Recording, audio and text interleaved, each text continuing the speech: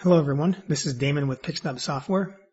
In this video, I'm going to be showing you how simple it is to automate composites like this in Photoshop with the Sports Photo Automation plugin. So the first thing you'll need to do is to set up your PSD template. This is very simple to do. Under the PSD template setup screen, you'll select the alignment mode you want and the player slot. In this case, it's just one player in the image, so I'll use player slot 1. I go over all these in much more detail in the actual tutorial videos. This is just a quick demonstration video. So I hit Add Player, Layer Group, and that adds that layer setup to the image. Now an optional step, which I recommend, is to add a custom player image and give it an image that you're going to be running in your batch, or one that's at least the similar pose. And that way you can align that pose to the template.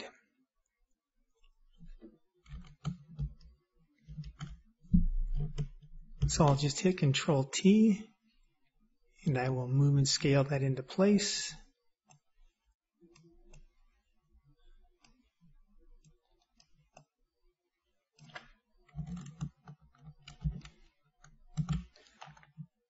Yeah, somewhere like this is good enough for this demonstration here. And you can hide this target layer with the red alignment marks if you want.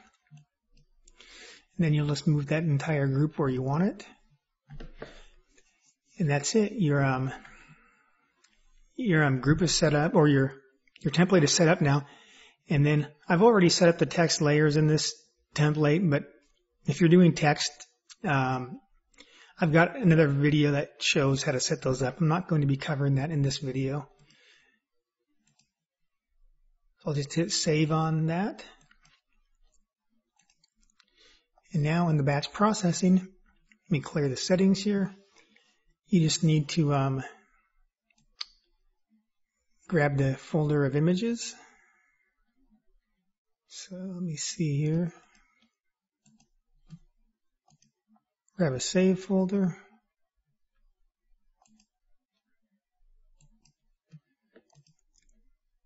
And then the PSD template. And this is the one that we just saved.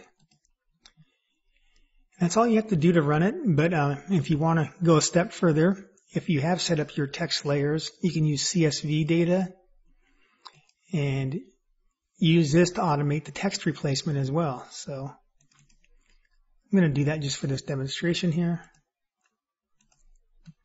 Okay, now I'm just going to hit run.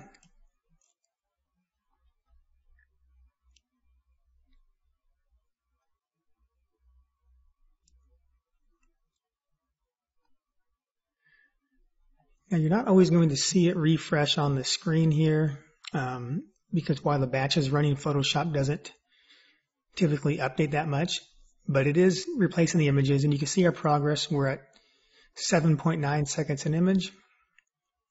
This is actually running slower too because I'm using the video recording software. This same batch ran at under 7. It was like 6.5, I think, when I ran this without recording. So it's really pretty fast. So there we have it. Our 5 images are complete. Let's open the images here.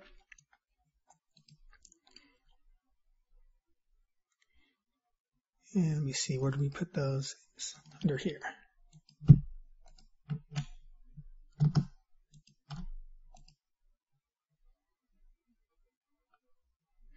So you see that it's replaced the name, and this was based on the CSV template that I had there. So really, really simple. You can see how it got the alignment set up for each one, where it placed the face in the same spot and scaled the images the same. So very simple to use. Be sure to watch the other tutorials because I dive a lot deeper into all these settings. There's actually a lot more that can be done too. We just did the basics with a one-player image and then replaced the text layer with the CSV, but there's a lot of other stuff you can do to really push your automation to the next level. Anyways, thanks for watching, and if you're interested in sports photo automation, please be sure to visit our website. That is pixnub.com.